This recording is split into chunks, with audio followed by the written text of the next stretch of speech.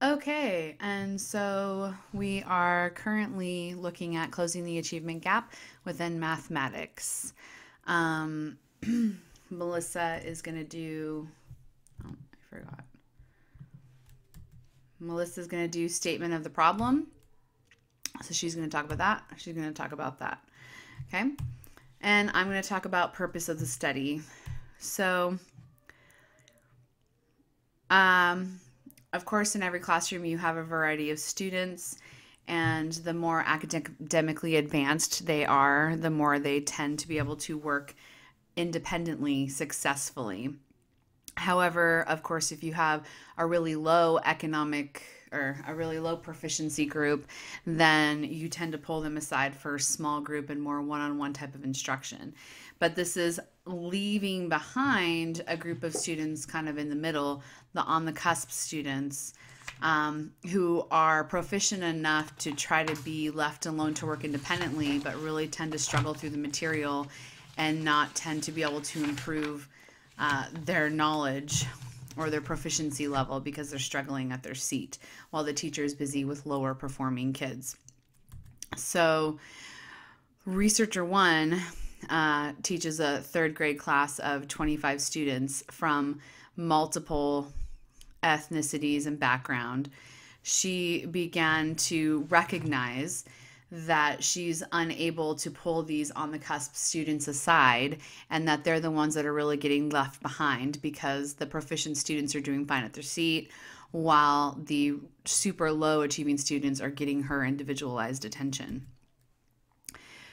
Without more personalized intervention, however, these on the cusp students are not going to be able to see a big improvement in math.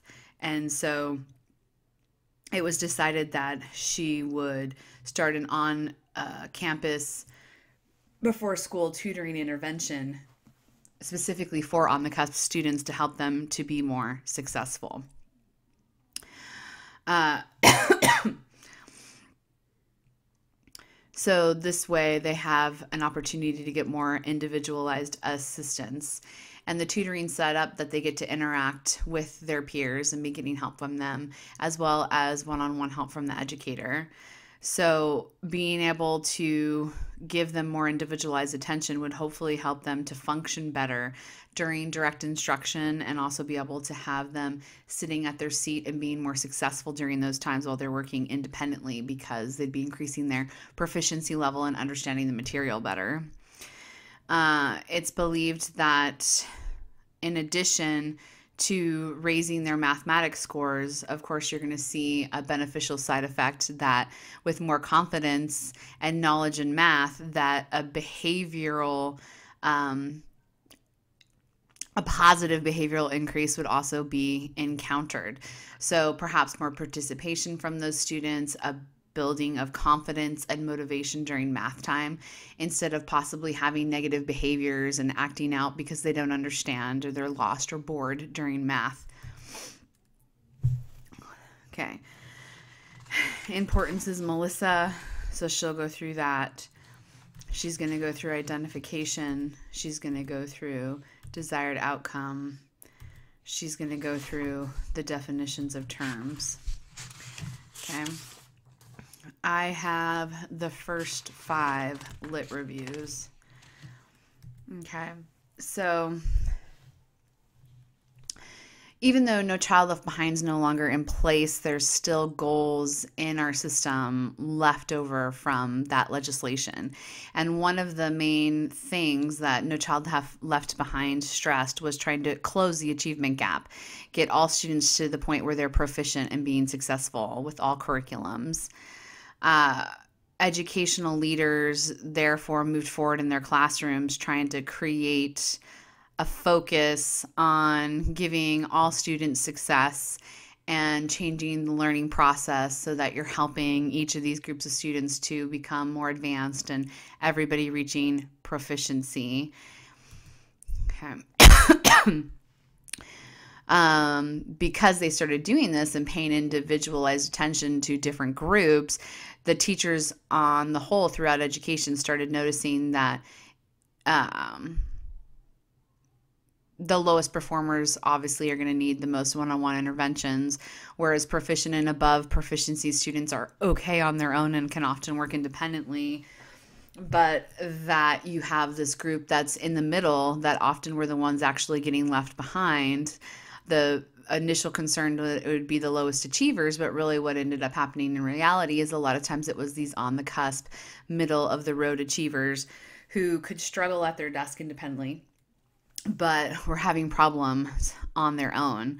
So these students needed extra intervention to help them, and tutoring was an outlet of doing that. Through No Child Left Behind, even though it's no longer in effect, the policies that it brought about, aiming achievement for all students and trying to close the achieving gap, has endured. And we continuously try to make that gap between the highest and lowest performing students smaller and smaller, bringing success to all of the proficiency levels. In one study that we looked at by Lee, Grigg, and Dion, it talked about that if you struggled early on with mathematics in the elementary school years, that you tended to continue to underachieve and struggle more and more as the years went on.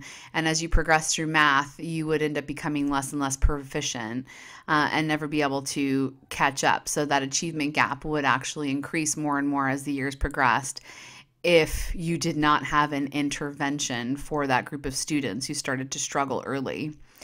So students, it's really important, obviously, in today's culture and world especially, that students excel at math.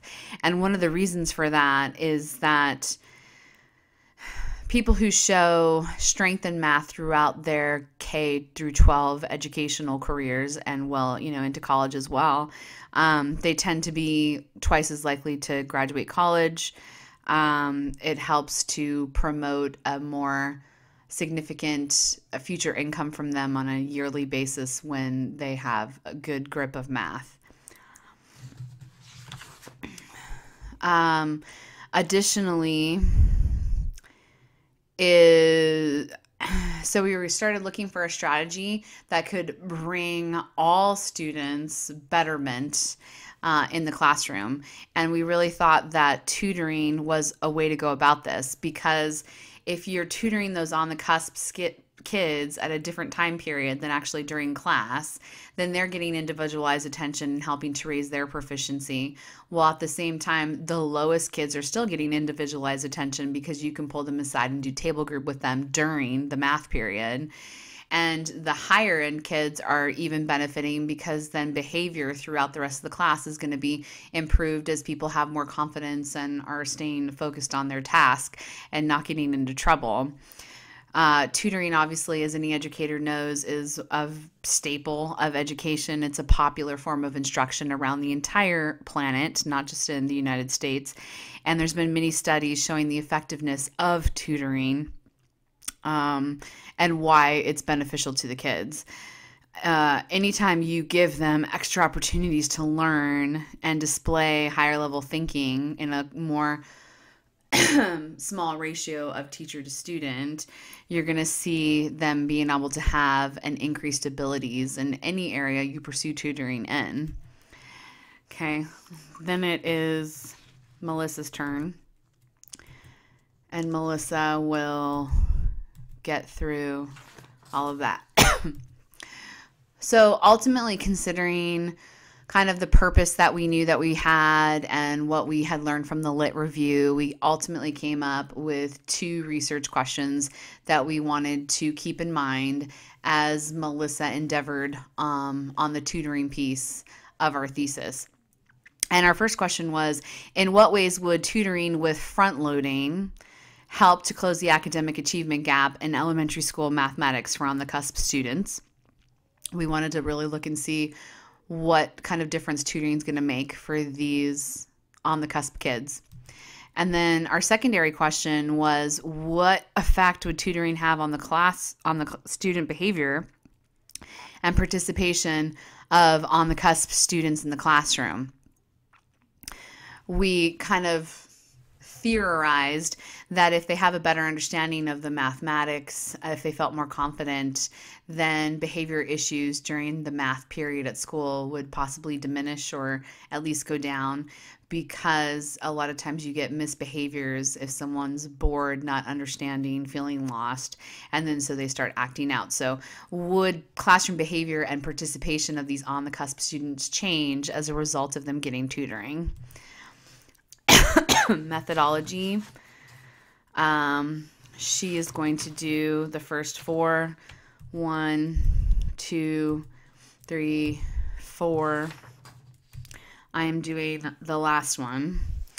Okay, so during the tutoring periods in the mornings, students always had opportunities to ask additional questions, get more clarification, make sure that they're practicing the skills and concept that they need. Anything they had a misunderstanding about or didn't understand in the first place could be clarified for them during this time.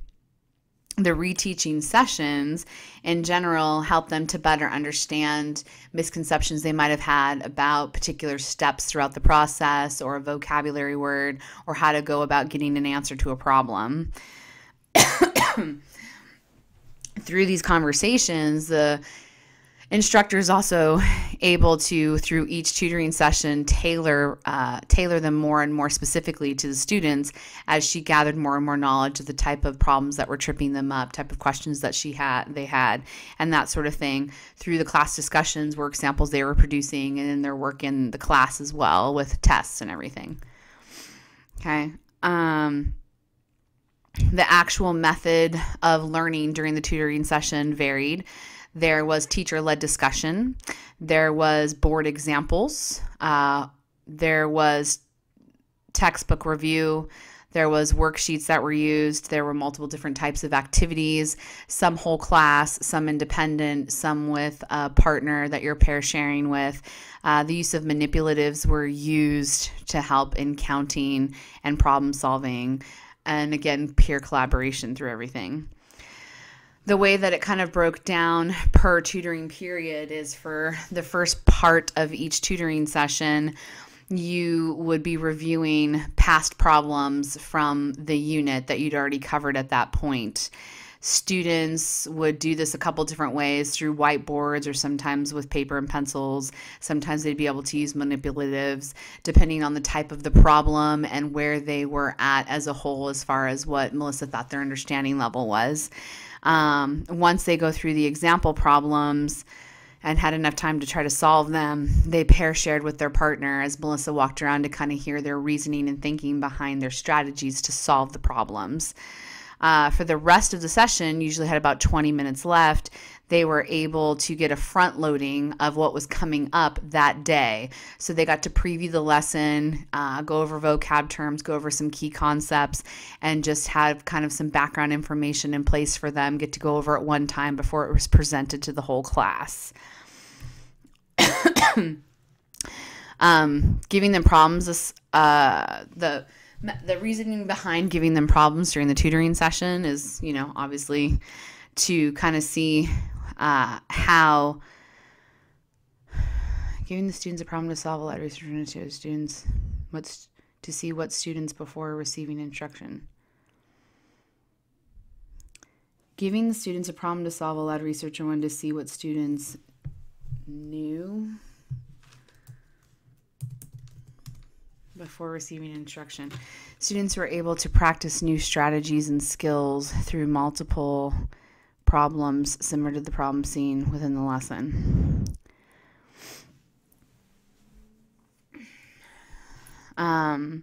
Giving them some problems in the beginning allowed Melissa to be able to see what the students knew before receiving, that would gear what the rest of the tutoring session was going to look like and what they needed to concentrate on. They're also able to practice new strategies as they're seeing how their peers solved the problem or how they used the manipulatives in order to figure out the steps of the process to the problem. And then build off of that with similar type of problems throughout the rest of the tutoring session.